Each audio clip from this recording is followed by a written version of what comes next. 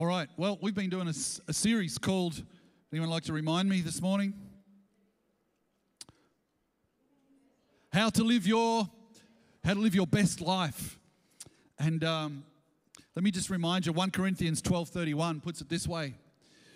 It says, but now let me show you a way of life that is what? Best of all. That is best of all. And so Paul here is about to write chapter 13, which is all about love, commonly known as the love chapter, or as we call it here, the love chapter. Right, so it's the love chapter. And so Paul goes, in the middle of his teaching on gifts and everything else, he says, now let me show you the way of life that is best of all. And then he goes on and he starts to talk about what love is. Can I just say this morning that your best life is a loving life? That's what we've learned. Your best life is a loving life. You are at your best when you are a loving person. And so let me just then go on and let's read it again this morning. We've been reading it many times, but let's read it again. 1 Corinthians chapter 13. It says this, Paul says, and he's writing to the church in Corinth, which was a very dynamic, gifted church that was growing and exploding, but it was a church also with most trouble. And so Paul writes to them, and this is not like just a passage of scripture just to read out at weddings, and it's kind of like you frame it and put it up on the wall. No, this was kind of like a rebuke to the church in Corinth. He says, if I speak in the tongues of men and angels but have not love, I'm only a resounding gong or a clanging cymbal. Ouch. If I have the gift of prophecy and can fathom all mysteries and all knowledge, and if I have a faith that can move mountains, and they did, they were visionary people and they were taking their city, but have not love, I am nothing. And if I give all I possess to the poor and surrender my body to the flames, and they were so committed to their cause and to their church, but if I do that and have not love, I gain nothing. And then Paul defines in 2 words what love is. He says, love is patient and love is kind.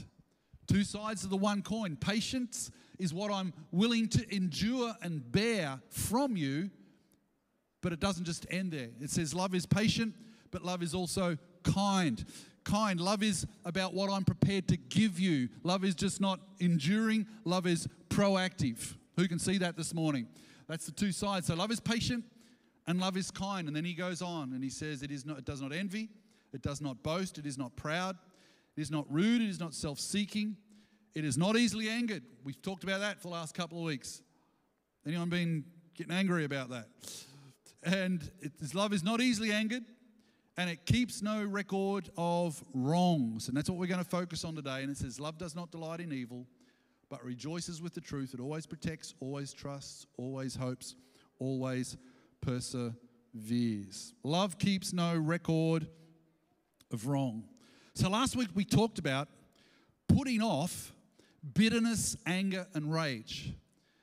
And it's not just by trying harder. It's not just by making a decision that that's not going to happen anymore. And I talked about the special oak tree. And an oak tree, it's called the Sasha Blue. You can Google it, the Sasha Blue.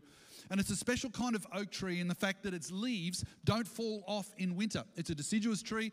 Every other deciduous tree on planet Earth, its leaves fall off in winter, but not the Sasha Blue. Its leaves hang on until spring, until a new leaf comes through and pushes the old leaf off. Isn't that a great picture? And so putting off anger and bitterness and rage is not just a matter of going, I'm just going to try harder. No, something else has to grow up inside us and actually put off those things. And so we talked about what that looks like last week. And so we also talked about why we find it so hard. Because what we're actually talking about is the word forgiveness. And we talked about why we find that so hard. We talked about an unforgiven heart is an unforgiving heart. And so I'm not going to spend any more time on that. You can go back, you can watch them on the YouTube if you'd like to. This morning I want to dig a little deeper. You know, this is a big deal. This whole forgiveness thing is a really, really big deal. And, you know, for some of you it might be something in the past. For some of you, it might be something you're in the middle of right now. And if you are, I hope this sheds some light on it for you today. And maybe for some of you, it may be in the future. For some of us, for years, forgiveness wasn't a big deal to me. It's like, but I really, in the essence of it, I really hadn't had much to forgive. And then suddenly some things started happening in my life and you go, well, you think you got problems, mate. You should see some of mine. And so this is a really big deal because it has the ability to have such an impact upon our life. And I think, it's something that we need to get our heads and our hearts around, because this is graduate level love stuff. This is not low level stuff. This is something that I believe that God wants us to get a handle on and live it out to its max. Love keeps no record of wrongs, forgiveness.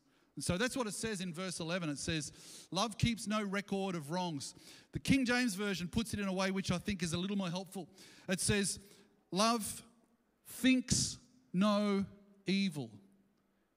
It thinks no evil, does not behave rudely, does not seek its own, it's not provoked, and it thinks no evil. And that's very informative, because the word thinks there, in its original is the word logikos, which is where we get the word logical, thinking. It means to take inventory. It means to estimate. You take inventory, you've got a list. You think of all of the ways you were wronged, you take a list. It means to estimate. You're estimating what that's cost you. It means to impute. It means to reckon. In other words, what you're thinking and the way you're thinking seems very logical and factual. It's not without facts to back up what you're thinking. Sometimes thinking evil can seem very logical and very natural. It builds a very strong argument as to why you think what you think. So think no evil. Think no evil. And the word evil is the word kakos. I don't quite know how you pronounce it. But it literally means this. It means worthless, depraved, and injurious. In other words, the person who has wronged you, you begin to think about them. Think no evil. You begin to think about them as being worthless. You're just nothing. You begin to think of them as worthless, depraved. Oh, you are just beyond help. You're kind of like, no one can help you, man. You are just beyond help. And injurious. You want to hurt them. You want them to feel pain. In fact, you fantasize about hurting them. It reminds me of the woman who just had an argument with her husband, and she's walking along the beach feeling very angry about her husband. And lo and behold, she finds a bottle, and she picks up the bottle, and she pulls a cork out the end, and guess what popped out of the bottle? A genie. You guessed it. The genie said, I'm going to give you 3 wishes, but whatever you wish for, your husband's going to get twice. You're going to get double.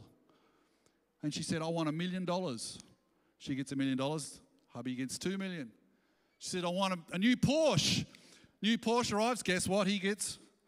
And she said, I want you to scare me half to death. That's a smart lady, isn't it? So the question I want to ask this morning is, how do I not think like that? Because we've all been in varying degrees where we think evil. Logically, like this happened, I saw that, it's not unfactual, it's logical. And we begin to think in people in the terms of being worthless, of being depraved, and we want to hurt them. So let's see this morning what help we can find from the Word of God. And there's lots of places I could go, but this morning I've gone to Romans chapter 12. And I'm going to read from verse 17, Romans chapter 12. And I trust this morning you find this really insightful and really helpful. Verse 17 says, remember, what are we thinking? We're thinking no what? No E. Sounds like V-I-L. Thinking no. Thank you. Thinking no evil. Verse 17. Do not repay anyone evil for evil. Do not means do not. Repay anyone, and that means anyone, evil for evil. Be careful to do what is right in the eyes of everyone. If it is possible, as far as it depends on you, I'd love to talk about that. It's so practical. Live at peace with everyone. Do not take revenge, my friends, but leave room for God's wrath, for it is written, it is mine to avenge, I will repay, says the Lord. On the contrary, if your enemy is hungry, feed him. If he's thirsty, give him something to drink. In doing so, you will heap burning coals on his head. Key verse 21. Do not be overcome by evil, but overcome evil with good. Do not be overcome by evil, but overcome evil with good. So the word overcome here means, it's a military term, and it means to defeat, and it means to conquer. Think about that. There's a battle. There's something to do. It's proactive. It means to defeat and conquer. But it only gives us two possibilities. There's only two possibilities here. And the first possibility is that you will either be overcome by evil, or you will overcome evil by doing good. Have you got that? There's only two options. Be overcome or overcome. And how do you overcome? You overcome with good. So if you've been hurt, if someone has hurt you, if you want to hurt them back, if you want to maintain, the desire and the want in your heart to hurt them, to injure them, can I just say this? You are literally being overcome by evil. It's getting the better of you. You've lost, evil is winning. Because there's something in you that wants to hurt them. And so that's evil starting to overcome. So let me just break that open a little bit, give you a couple of examples, and there's lots, but let me just give you a couple. If you've been hurt and you just want to maintain the rage, you want to hurt them, you just want to keep a level of anger, one, it's going to distort relationships. It's going to distort. Evil is going to win because it's going to distort your relationships. And it works a little bit like this, because when you've been hurt, you constantly replay. There's a desire to replay the tape. And you're constantly rewinding, replaying, and you stop it, and that's my favorite bit there. And you're replaying this tape in your head, and you do it. It's to justify your anger, and it's your logic. It's kind of like you're replaying the tape. And when you do that, you create a picture of them. You see them in a certain way. They have a caricature. Let me give you an example. If someone lies to you and you're hurt, and if you let that just stay and mull and churn, eventually you start to characterize them, and you flatten them right down to you're just a liar. You're a liar. I've just characterized you as a liar. If you lie and you get caught, well, yes, I lied, but it's complicated. And let me tell you why. So they're just liars. You're just a liar. You have just flattened them. They're one-dimensional. You're a liar. But you're three-dimensional. You're nuanced. You're complicated. Can you see the difference? And so what happens is that then spills over. So once you've categorized someone, you've just gone, it flows over into other relationships. So for instance, if you're a man and you've been hurt by a woman and you're angry about that, it's going to affect your relationship with other women. Eventually it's like all women are just, and vice versa. So it starts to spill over into other relationships. Father, if you've had a bad experience with your father, it's kind of like, and you haven't worked that out, you flatten them just like they're all, and it starts to, you look at every father the same way. And it starts to spill over into other relationships in your life. And it's, it applies to race. All people from this race, because of an experience, they're this, or an economic class, or, all plumbers. They all drop toothbrushes in the toilet and don't tell you. That's another story. If you weren't here a few weeks ago, that's another story. And so what happens is it begins to distort all other relationships. Who can see that this morning? And so it distorts. And when that happens, when it starts to distort your relationships, evil's won. You've lost because it's distorting other relationships. You're starting to characterize everybody in those people, them. And then it distorts your relationship with you. It changes the way in which you view yourself. And this is the other side of it. So if you're constantly replaying the tape of what they did, and you flatten them just to they're just liars or whatever, it also distorts you, because to maintain that, you start to tend to feel you have to feel a little bit superior to them. You have to feel a little bit noble, or, you begin to we put our soft lens on ourselves, if you know what I'm talking about. We start to airbrush little bits of our own life out because, they're just that.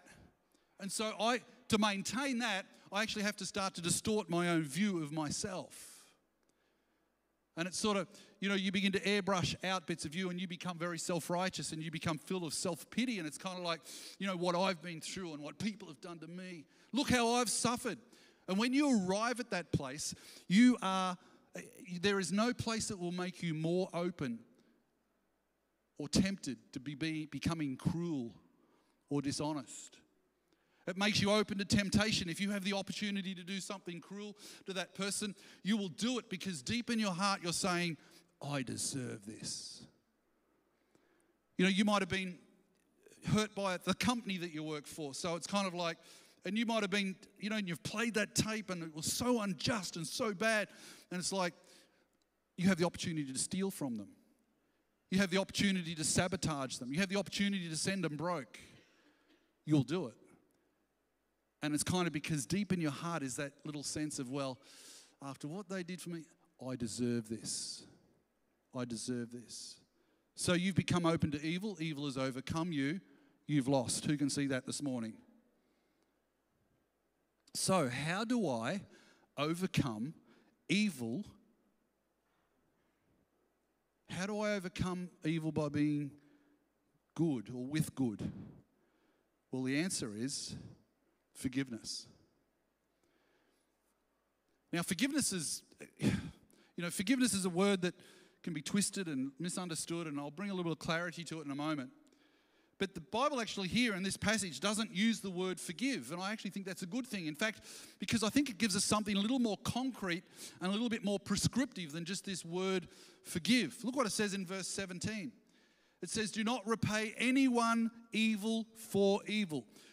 Do not repay anyone evil for evil. Now that is more than just your external actions. Matthew 18, some of you would know this. It talks about, not just, don't murder, but then it goes on and says don't murder, but then it says what? It says don't hate. So it's not just the external action, it's what's going on in your heart, right? It says in Matthew 18, it says don't commit adultery. You've heard it said, the Bible says the law says don't commit adultery, but I say don't look at a woman with lust in your heart. It's about what's going on in your heart, right? Law says do not steal. Jesus said, I say, don't envy. You got this? It's the heart that is ultimately infected. And maybe you will or you won't be able to express it in a behavior, but that's not the point. Forgiveness means that it's not only not taking revenge in an external way, but it's not taking revenge in your heart. How do we know God does a real job? It's not just about that. Religion is about externals. God is about getting into the core of it, and he gets into our heart. So let's talk about overcoming evil with forgiveness. What does this forgiveness thing mean? Let me just give you a few things around forgiveness. Let me give you some things that forgiveness isn't. Let me clear up some confusion. Firstly, not create confusion, but clear up confusion, hopefully. Number one, forgiveness is not conditional. It's not based upon another's response. It's not earned, nor is it deserved. It's not bargained for. I'll forgive you if. No. That's not forgiveness, that's bargaining. Best example, Jesus on the cross. They didn't ask for forgiveness. They didn't deserve forgiveness. And what does Jesus say? Father, forgive them. They didn't promise to do anything any different. He just said, Father, forgive them. It's unconditional. It was unasked for. The reality of it is some people will never ask for forgiveness. What are you going to do? Does that mean you're stuck? Some people can't ever ask for forgiveness because they're not even with us anymore. They're dead. What do you do? So forgiveness is not conditional. Secondly, forgiveness is not minimalizing an offense. It's kind of like, no, that didn't hurt me. No, it was nothing. You know, we kind of think forgiveness is somehow just playing it all down, and it's just like, well, you know, it's not such a big deal. It's a bit like when your older brother used to punch you, you know, and it's like, no, that didn't hurt. And then around the corner, cry eyes out. It's kind of like, you know, that didn't hurt. Oh. So it's not minimalising an offence. You know, that's not forgiveness, that's lying. So it's not trying to minimalise an offence. Number 3, it's not forgetting what happened. You know, who's heard the saying, well, you just got to forgive and forget. Can I just say, baloney. Impossible. What you try to forget, you focus on. And the harder you try and forget something, I'm going to forget that, And the harder you try and forget that, you focus on that the more, and the more you focus on something, guess what? The more you move towards it. You need to understand the difference between forgetting and letting go. 2 different things. Letting go is such a different thing to forgetting. You know, one man once said, man, whenever I have an argument with my wife, she gets historical. I said, you mean hysterical? He said, no, historical. She remembers every wrong thing I've ever done. Darling, you've got a dent. There's a dent in the car. Yeah, well, you've been booked 3 times in the last 12 months. Now, that was purely for illustrative purposes, all right? Did not...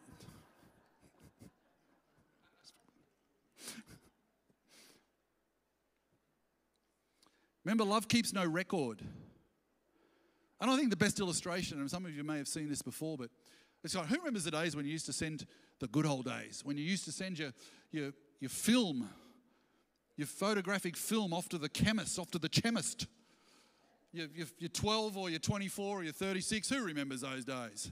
You send it off and then you'd wait for 5 months. But if you paid $5,000, you could get it back in 3 months. Anyway, I'm exaggerating just a little bit. But you get your photos back and then you'd open up the envelope and you get the photos out and you've got your photo album out, spread out, and you know the plastic pulled off ready to put in your photos. And you go through and you go, oh, that's a wonderful photo of me. Oh, gee, I look. Isn't it amazing when we look at photos, who's the person that we look at first? Absolutely. All the family looks great. No, I'm squinting just a little bit there. I'll throw that one out. And it's like, the family looks terrible here, but I look good. That's going in. It's like, no. What you do is you go through the album and you throw out all of the good photos, and you go, oh man, that's a terrible photo. I'm going to put that one in the album. Would you do that? How does it work? It works the opposite, doesn't it? You get the good photos and you go, oh man, that's worth keeping, that one. I'm going to put that in. These bad photos, I'm going to let them go. And we've got to understand the difference between forgetting and letting things go. So forgiving is not forgetting, it's letting things go. Fourthly, forgiveness is it's not my right to forgive somebody when I wasn't the one that was hurt. I can't forgive somebody on the offended party's behalf. Years ago in America, I can remember this, a 14-year-old boy shot 3 young girls. And when they took him into the children's court to face the judge, people were outside holding up signs saying, "We forgive you, Mike." Well, it wasn't their right to forgive him. I know what they were trying to do. But the parents, they're the ones that need to do the forgiving. Who can see that? So it's not your right to forgive someone else on behalf of someone else who's been wronged. And then fifthly, this is a really important one. And I think it's the one that's most misunderstood around this concept of forgiveness. Forgiveness is not resuming a relationship without any changes. Forgiveness is not the same as restoring a relationship. When we do that, we confuse forgiveness with trust. Some people are afraid to forgive because you think that everything has to go back how it was before. Wrong. Forgiveness can be instant. Let me tell you, it's a process, but it comes with a decision, and we'll talk about that in a few moments. But trust is built over a period of time, correct? For instance, if the good people someone taking up the offering in this church did a runner with it after church, I could forgive them for that. How about you? How about you? Anyone here ready to forgive them? Okay, the person on the offering is thinking, oh, I can get over. Now, I might forgive them for stealing the offering, but I'm not going to put them back on the offering box next week, right? I'm not going to trust them. Trust is built, rebuilt over a long period of time, depending on the severity of what has happened. See, for restoration to take place, for a relationship, and I'm not going to spend a lot of time on this, but I have to put this out there. There has to be genuine repentance. Genuine repentance from someone. It's not just like, oh, I'll never do it again. There needs to be restitution made where possible. Repentance shown by restitution as best you can. Zacchaeus, he'd stolen all the money off the people. He gave back way more. Restitution needs to be made. And then trust needs to be built over time. Who can see that this morning? So, repeat offenders, people who constantly, repeatedly offend in some area, well, they need to be forgiven again and again, but to let them back into your life, well, that's another whole story, my friend. So trust doesn't mean that things resume forgiveness doesn't mean that relationship resumes as per normal. Trust needs to be restored, right? So how then do I forgive? So there's some things about trust. I hope that gives a little clarity. So how then do I forgive? Let's go back to the passage. Verse 14 says, bless those who persecute you. Bless and do not curse. Bless those who persecute you. If you dig down to that a little bit, bless someone means to actually pray for them. The beginning of forgiving somebody is by praying for them. Oh, I'll pray for them, all right? God, kill them. God, just mess them up bad. Would you make that idiot please open his eyes? Well, okay, you're on your way, all right? You've started. Congratulations. At least you're praying. You see, what happens is when you start to pray for someone who's wronged you, firstly, and very importantly, it begins to knock down the distorted view you have of yourself. Because when you become aware of the one that you're praying to, you firstly are faced with who you are, right?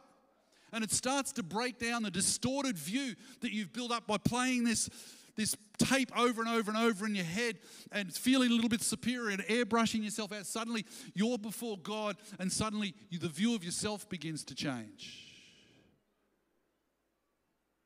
And then as your view of yourself begins to change, your heart then can begin to open up just a teeny weeny little crack towards them. So you start with prayer. Is that good? Okay, start with that. Number 2, you got to release the debt. Verse 17. Do not repay anyone evil for evil. Do not repay anyone evil with evil.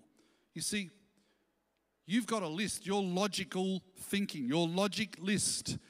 It's all about the debt that you owe. This is what you owe me. This is what you have done. This is my list. And I've been rehearsing my list and I've been thinking about my list. And releasing the debt, guess what it's doing? It's ripping up the list. It's going, this was my list of what you owed me. I am releasing you from the debt.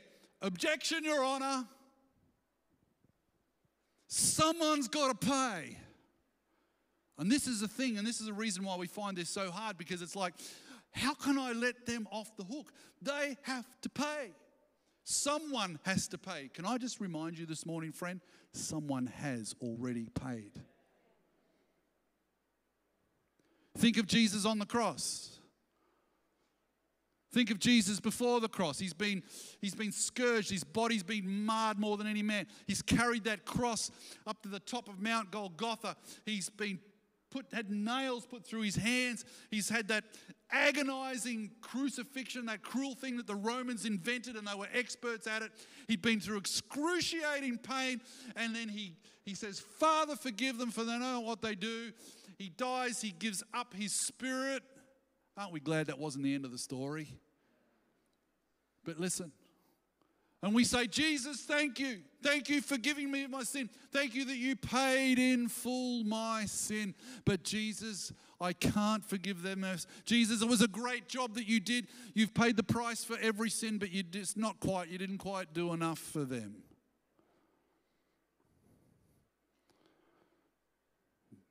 Did you hear that? Somebody has paid in full.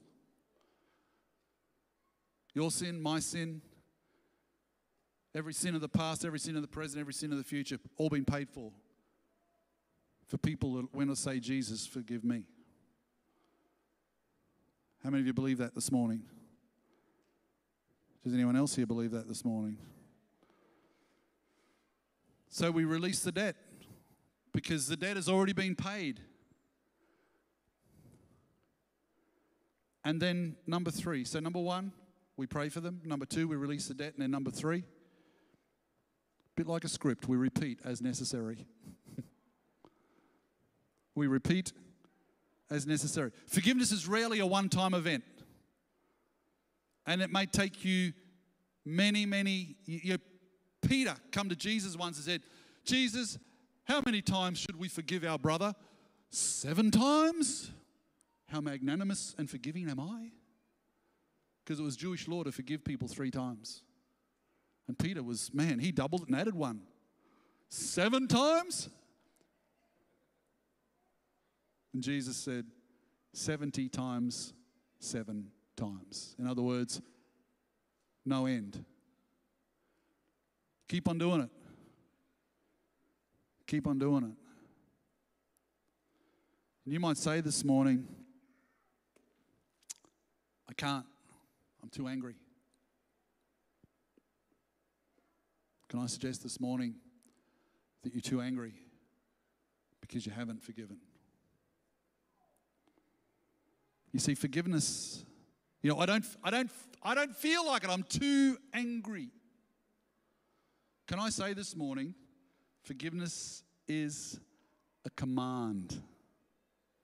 Let me just ramp this up a little bit. Forgiveness is a command. Mark 11:25. Read it and let your blood boil with me. And when you stand praying, if you hold anything against anyone, what's the next line say? Forgive them, so that your Father in heaven may forgive you your sins. That's a big part of this as well, but let's just focus on. If you stand praying and you think of someone who you hold something against, what does it say to do? Forgive them. Don't wait for them to come crawling to you. Don't wait till you're feeling a warm fuzzy and it's like, oh, I just want to go and forgive them now.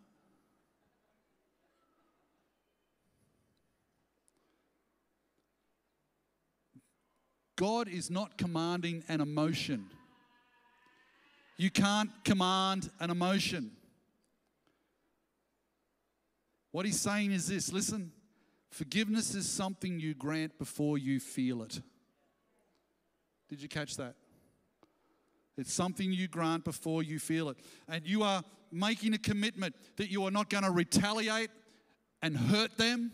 You're going to no longer make that your goal. You're not going to indirectly retaliate and slander them. And, let me tell you, that's retaliating just the same by slandering them. And here's the thing. When it starts to get inside your heart, when you're thinking about them and that tape starts to play, and into your heart comes this, ooh, I just want to hurt them. It's like you start playing Christian voodoo, and it's kind of like you got this doll and you got pins and you're going, sorry, I need healing. You hear me this morning? You start to, you promise that you're going to not retaliate. Listen carefully. Not going to indirectly retaliate. You're not going to stick those pins inside your heart into them. And that means that what? That's a matter of your will, not your emotions.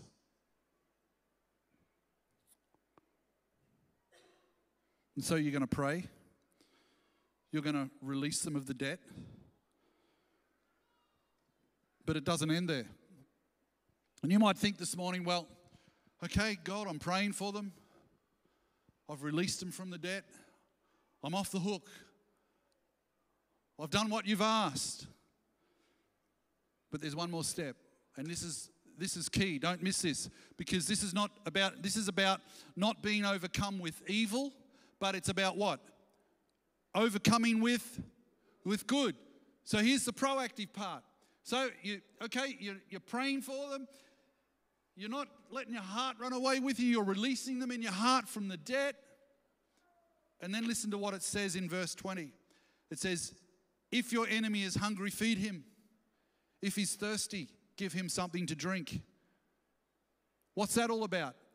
What's that saying? It's saying this: give them what they need. Do something proactive. Now, what does that mean, to give them what they need? Does that mean I send them cards and chocolates and flowers? Does that mean I just kind of, it's all warm fuzzy? No. What you need is what they need is very nuanced. It's very broad, and I can't do it credit, but just so that you can get the idea, is you need to give them, love gives them what they need. And so, for instance, an addict, and someone's an addict and they won't admit it. The last thing they need is for you to trust them. Yeah? That's not going to help them. That's not what they need. Someone's hurting you and they're constantly hurting other people. They need to be confronted. That's what they need, right? That's loving. It's never loving to make it easy for someone to go on sinning. Did you hear me? And so I'm praying and I'm not hurting them and I'm not holding a grudge. I'm off the hook. There's one more step, because this is not about being overcome by evil, but this is about overcoming evil with good. You're going to do something proactive. I'm going to give them what they need. And that's the greatest test of the first few. What do they need? Overcome evil with good. I'm going to bless by praying for them. I'm going to release the debt. I'm going to repeat if necessary. And I'm going to meet them with what they need. How many of you got this morning? You see, as I said at the start of this, can I have the worship team up? This is one of the hardest things that we have to live out. We've got a big advantage over people who don't know Jesus. Because the Bible tells us in Colossians, have a listen to what it says in Colossians. It says, bear with each other and forgive one another. If any of you have a grievance against someone, what does it say? Say it out loud. Forgive as the Lord forgave you.